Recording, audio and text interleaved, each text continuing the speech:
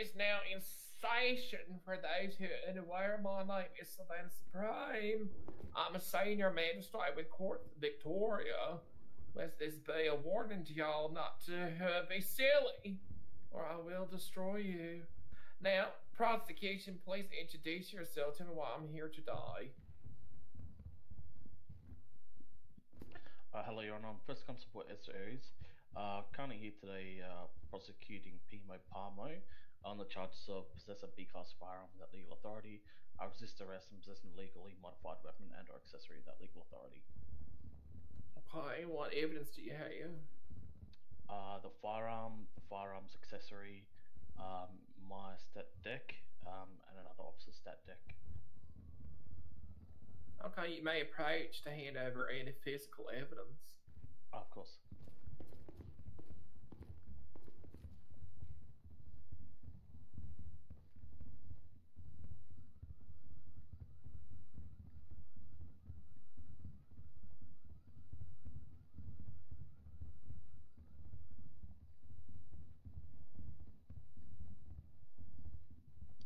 Just be them two, Your Honor. Okay. That deck.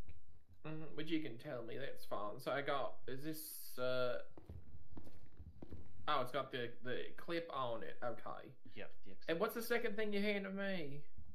266 9mm bullets. Okay. Was 244 and 22 was in the weapon. Okay, so just the bullets and the gun? Yes, Your Honor. Okay, that's fine. Alright, no problem, you can take a seat. Defendants, please stand and introduce yourselves. What? I think he gave her statements. No. Maybe there wasn't even any. Welcome. Your Honor, my name is Andy Miles. I am representing Mr. Peemo Parmo in this court case. Okay, Mr. Miles, your client is standing accused of 3 separate charges. Do you understand what these charges mean, or do you need me to read the law to you? I do, Your Honor, but perhaps if you read it for the rest of the court. Okay.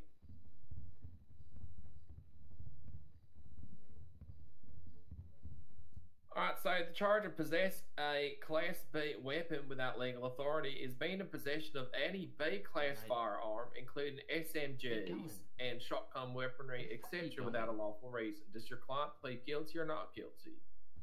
He pleads guilty, Your Honor. Okay, the charge of resist arrest. Charge as written is attempting in any way, physical or otherwise, to prevent police from arresting you or someone else. Do they plead guilty or not guilty? Not guilty to that one, Your Honor. And on the charge of possessing a legally modified weapon and or accessory without legal authority, the charge as written is possessing any kind of weapon that has been illegally modified or possessing the components to perform said modification. Does your client plead guilty or not guilty? Guilty, Your Honor. So guilty for possess the firearm, guilty to possess the modification, but not guilty to resist arrest. That is correct. And are you using any witnesses or evidence today to support your not guilty plea? Yes, Your Honor. We have a document of purchase of the weapon and a witness we would like to call to the stand at one point. Okay, what's your witness's name? Your Honor, due to the nature of the incident he has described to me, he would prefer to remain anonymous. He believes that the incident that occurred was, say, a drive-by and possibly gang-related. Well, how are you going to have a witness here if they're going to be anonymous? Your Honor, is it possible for the witness to show you identification and be referred to only as the witness during this case? I'm fine with that. Are they here? They are. Witness, would you like to come forward? Just there, Your Honor. Okay. That's fine. I will need Victoria Police to confirm that identity. I don't have the means to confirm license photos. If the witness is happy to do that, I'm happy to have the witness here. Okay. That's fine. You can take a seat, Mr. Man. You may take the seat if that's everything defense, and we will hear from the prosecution. Thank you, Your Honor.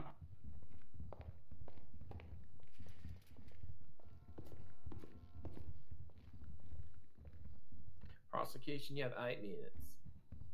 No worries, thank you, Your Honour.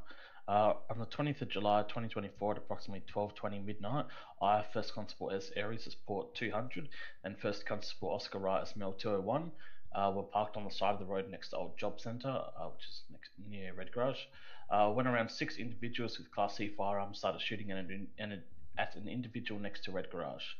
Myself and First Constable Oscar Wright retreated a distance back and immediately called for additional units. Before additional units could arrive, the individual shooting the Class C firearms left and one unconscious individual was left on scene. The unconscious individual who was shot at, now known as Peemo Parmo, was rendered unconscious from multiple submachine gun and assault rifle bullets, with officers noticing a mini SMG in his hands. Mel 201 Oscar Wright then performed medical, seized the mini SMG and 244 9mm bullets from Mr. Parmo, and then took him to Mount Zona Hospital for further treatment, while being cautioned on the drive to Mount Zona. The mini SMG that was on Mr. Parmo's person had an extended SMG clip. Mr. Parmo was then treated, and as I went to cuff Mr. Parmo after treatment, he resisted and broke cuffs. He was then cuffed again and taken back to Mel 900 for processing. He was fingerprinted and confirmed as Peemo Parmo. Previous charges within the last 2 weeks would be carry a weapon openly without legal authority, possess a legally modified weapon and or accessory without legal authority, and 2 times possess a C-class weapon without legal authority. That's it, Your Honour. Okay, you can have a seat. Thank you. Defense, you have 8 minutes to provide any, I guess, rebuttal or defense there, specifically for the resist arrest charge. And if you'd like to also discuss whether or not you're seeking leniency on the guilty charges, that's fine, but I want to know why I should give you leniency as well. Thank you, Your Honor. So I guess initially, let's start with the resist arrest charge. For this, could I please call my client to the stand? Yes. You also have the option to bring your prosecution to the stand too, if you should choose to do so. Thank you, Your Honor. Okay, can you state your name for me, please, Mr. Person next to me? Yes, Your Honor. My name is Peemo Parmo. And Mr. Parmo, you promise not to mislead the court or to threaten perjury? Yes, Your Honor. You may proceed. Defense. Mr. Parmo, can you please describe to me about what you remember of the time leading up to your arrest? So, I woke up in hospital and I was recovering from multiple gunshot wounds, still dazed from the drugs that were administered to me to help me recover. And suddenly 2 police officers surround me saying that I'm under arrest. And when I got up out of the bed, I was forcefully placed into handcuffs. I was scared. I didn't know what was going on. I pulled away. And then when I realized what was happening, I didn't leave. I didn't try and get out of the room. I didn't try and run away. I just stood there and I let them cuff me again. I'm really sorry for trying to resist. And so you're saying that after this extensive surgery that you had to patch yourself back up from these multiple gunshot wounds, you would describe yourself as extremely disorientated and unsure of your surroundings. Is that correct? Yes, that's exactly right. Good. All right. And I do have one more question for you, Mr. Parmo. Do you have a concealed carry permit? Yes, I do. Okay. I believe, correct me if I'm wrong, but the 9mm ammo that was taken off Mr. Parmo during the seizure should have been returned to him. Is that right, Your Honor? I'm not the one on trial here. You're not asking me questions. Okay. The other question I have for you, Mr. Parmo, is did you receive any kind of search receipt for the incident? No, I've not received any search receipt at all. Okay. Thank you, Mr. Parmo. That's all.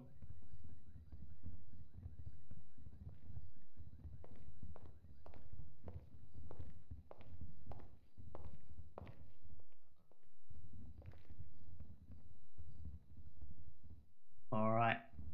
Your Honor, I do have a receipt that I wish to show you in regards to the purchase of the weapon as described.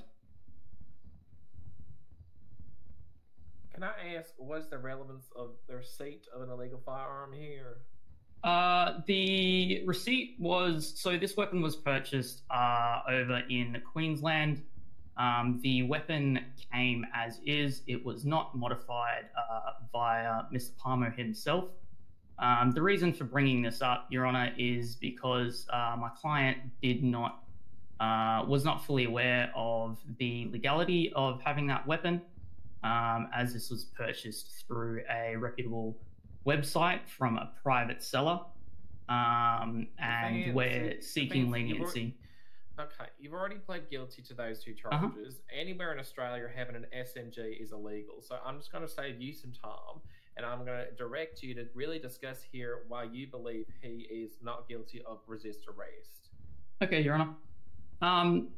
In that case, I believe that the circumstances behind the arrest of Mr. Parmo was quite understandable. I believe any person would act the same way in his situation, waking up after in a lot of pain, I would imagine, dazed on drugs, surrounded by people. He was scared and understandably had some sort of reaction, but I do not believe that Mr. Parmo was trying to resist arrest or make an escape. With that, I believe that defense will rest. You do have 2 minutes left. Did you want Mystery Man up here at all? Your Honor, I think we will leave that for the moment. Okay, you can have a seat. Thank you, Your Honor. Victoria Police, in regards to Mr. Parmo, what's his criminal history like in relation to firearm offences?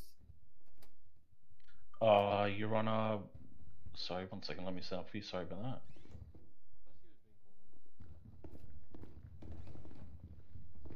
So in the last 2 weeks, we've got a possessing a B-class firearm without legal authority. If that's the wrong one, I'm so sorry. So sorry, in the last 2 weeks, so firearm related, in the last 2 weeks, carry a weapon openly without legal authority, possess a legal modified weapon and or accessory without legal authority, and 2 times possess a C-class weapon without legal authority. Right, so you got 4 charges in 2 weeks alone related to firearms. Correct, Your Honor, correct. This would be the 5th. Correct, Your Honor, yes. Okay, I've made my decision. So, in relation to the firearm charges, defense, you pled guilty to possession of a firearm and possessing a legally modified weapon, so you will be found guilty. In relation to resist arrest, this is an interesting one, as defense does provide some plausibility that they may have been groggy, or they may have been unsure of their whereabouts at the time that the cuffs were laid. Prosecution, you very, very briefly glimpsed over the actual moment of arrest. I believe all you stated was that they resisted arrest, and then you moved on quite quickly. So you didn't really explain to me the actual actions or anything that actually occurred that would imply that the person resisted arrest. So in relation to that, I'm inclined to side with the defense here, and they are going to be found not guilty of resist arrest. Now, I understand there's some semblance of, I guess, a defense as to why y'all should get some sort of leniency here, but it was very unclear and muddy.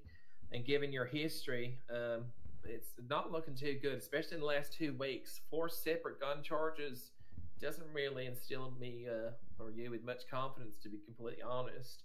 But you have done the right thing. You've come on down to court. You've got yourself a lawyer, which I do appreciate. And as a result, you will be receiving 60 weeks in the Port Phillip prison. My ruling is final. Court is dismissed. prosecution, please come Well back done, this Peemo. awful gun. We love you, Peemo. Peemo, we will support you through this. We are my boy. Peemo, Hey, Peemo. my boy. I love you, Peemo. Oh, I'm dropping a line. Got this, 1 brother. second. Someone picked me up from prison. Thank you for your service, Andy.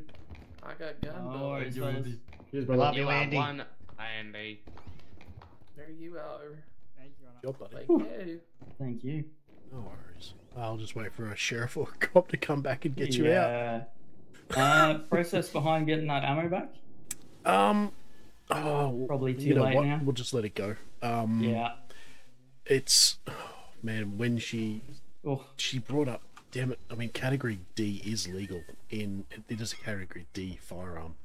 It is legal in Victoria. So I could have argued that, but fuck. that's alright. Yeah, because I'm pretty into my firearms. Okay, fair enough. Damn, we could have worked it, but that's okay. 60 weeks, dude. 60 it's weeks is a not fucking 250.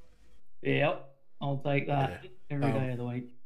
Maybe Yeah, that door over there will be unlocked. Can you just go down there, run down there, and just say, "Can someone please let me out?"